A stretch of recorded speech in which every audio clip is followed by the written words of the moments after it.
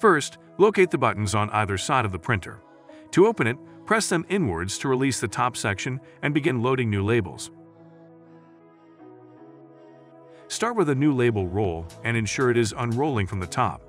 To properly position the labels within the printer, spread the guides and securely place the labels between them. Slightly unroll the labels and ensure they lay snugly under the small arms on either side of the guides for proper alignment. Now let's move on to the ribbon. Unwrap it carefully and locate the second core included with the printer.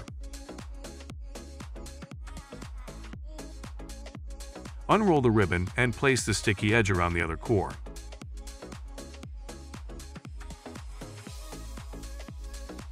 Place the new roll of ribbon on the lower ribbon holder on the printer's top section.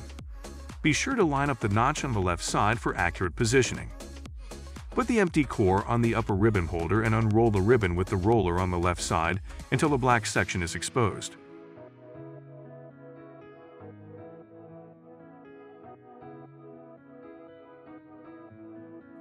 Close the printer securely, and before you proceed, click the pause button to unpause the job and initiate the calibration process. Calibration can take up to 2 minutes. Once the printer is calibrated, it will resume the printing job. Do not start another print job until the calibration is complete. After the labels are finished printing, locate the feed button on the top of the printer and tear off your finished RFID labels.